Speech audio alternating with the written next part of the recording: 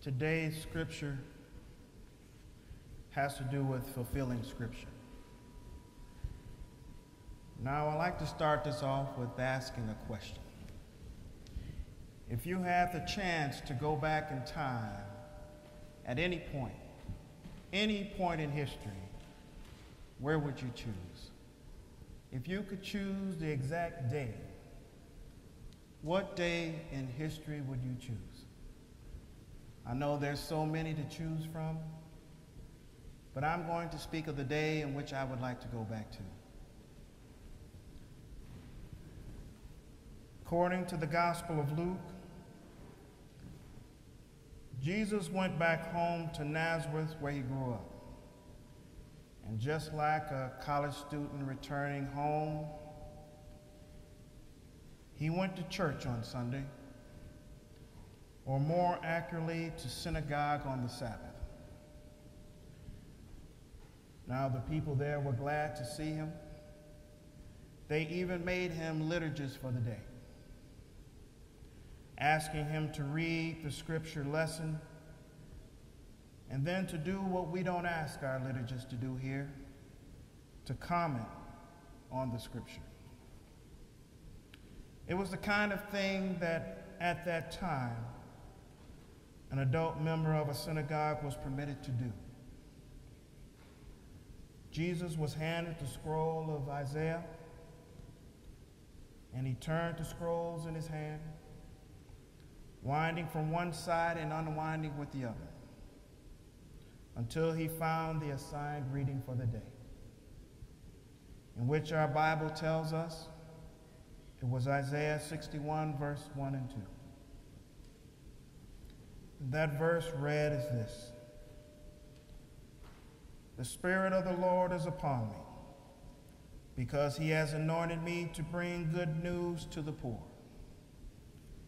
He has sent me to proclaim release to the captives and recover the sight to the blind, to let the oppressed go free, to proclaim the year of the Lord's favor."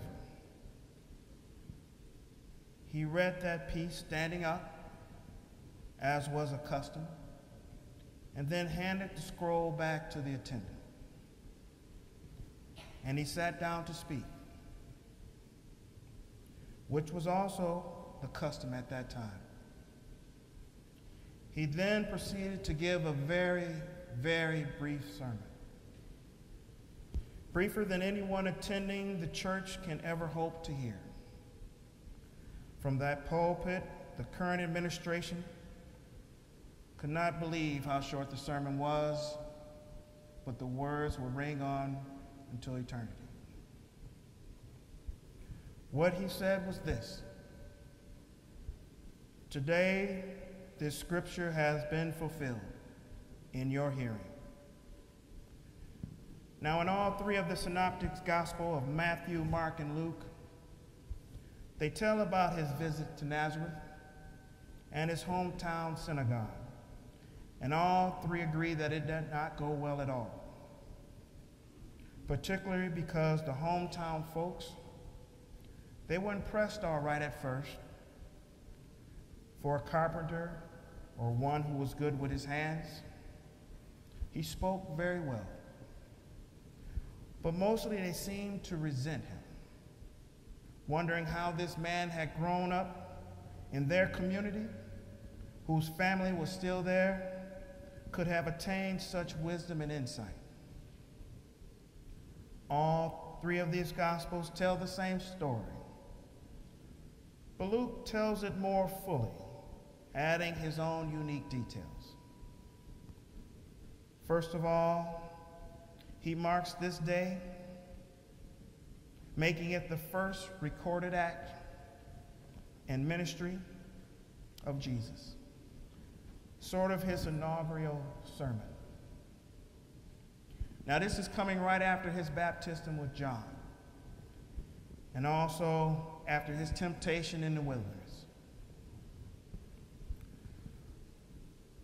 So, what Jesus has to say here becomes a mission statement, a blueprint of what he will do for the next 3 years. And second, where Mark and Matthew only say Jesus spoke, Luke offers some content. He tells us what the scripture reading was and what Jesus said after reading the text. So that in Luke, these words that Jesus read that day in his hometown synagogue from the prophet Isaiah, it set the agenda and the tone for what he will be doing for the next few years of his life. They summarize what Jesus was all about.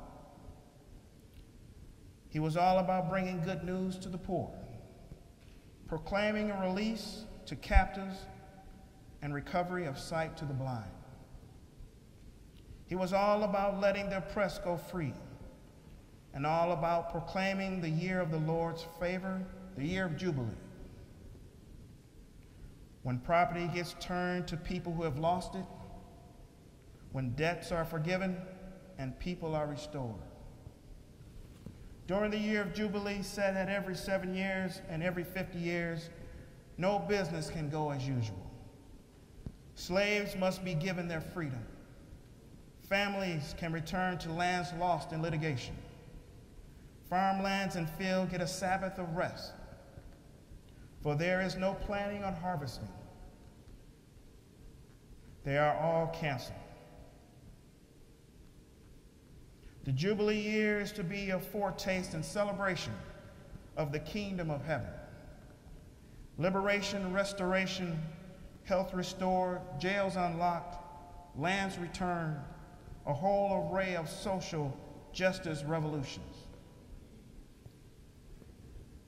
Now, as you might notice, there isn't one word in Jesus' inauguration or his inaugural address about anything but social justice issues.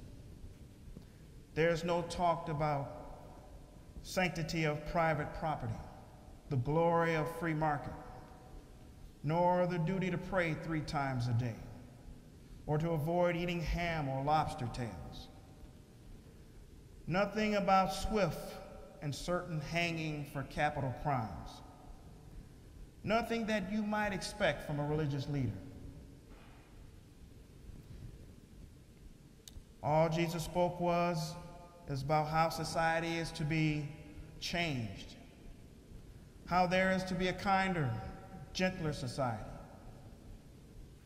Good news for the poor, release to the captives, sight to the blind, freedom from the oppressed, and the year of Jubilee. And then Jesus says, according to Luke, today this scripture has been fulfilled in your hearing. That's the day I would have wished I would have been there to witness those prolific words. Well, as you can expect, it was just a little too much for our humble parishioners of the temple Israel in Nazareth. They had never heard anyone say anything like that before, let alone someone who had grown up right in front of their eyes. For today is enough to think about these words and what they mean.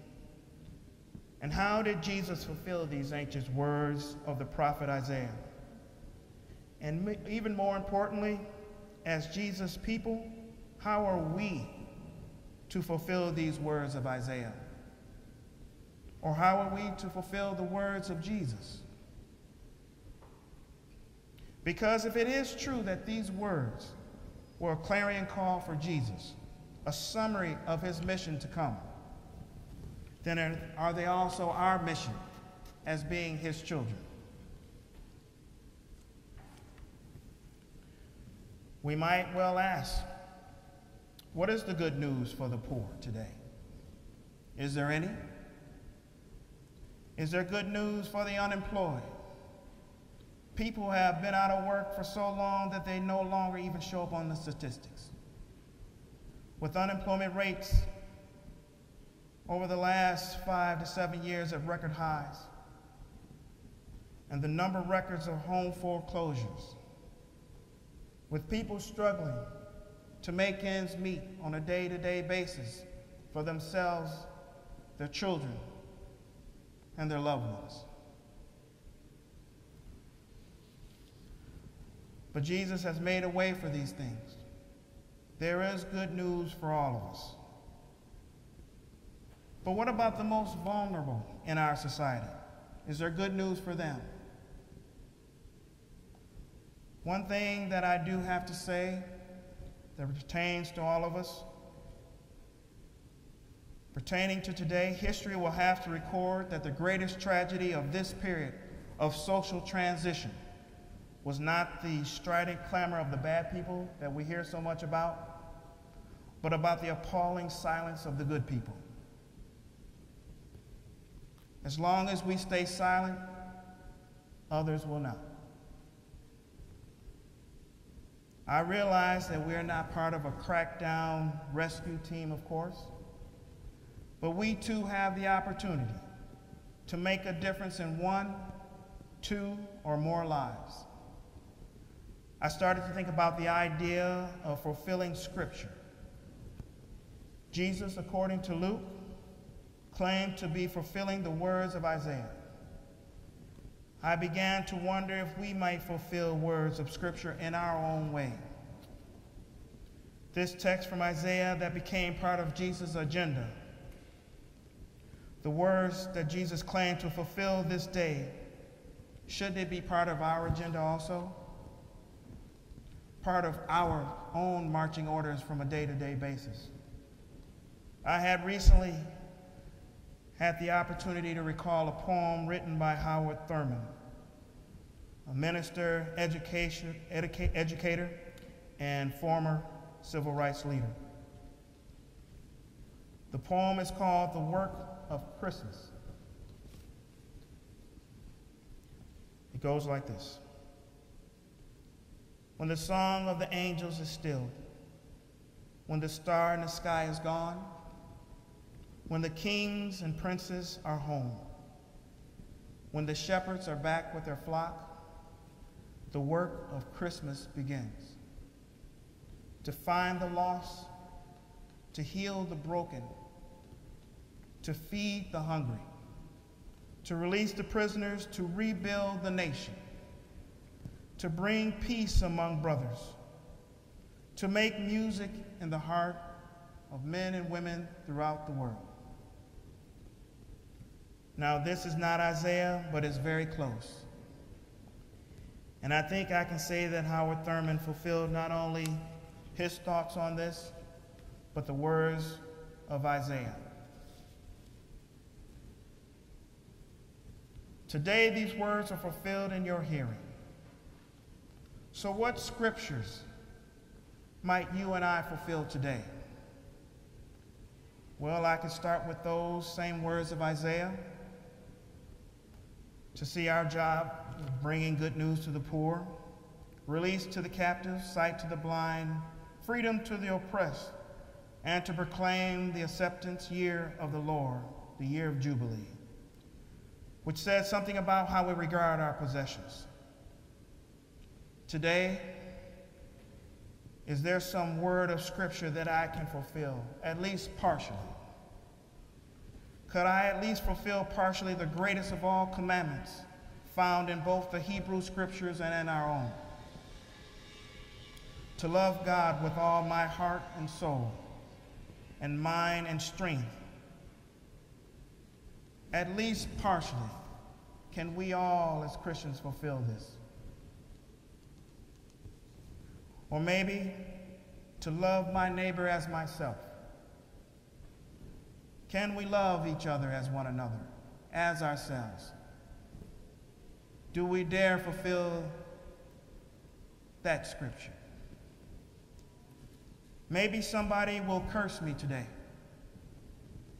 and I will have an opportunity to do what Jesus said on the Sermon on the Mount that we should do in that situation. Bless those that curse you, and pray for those who spitefully use you.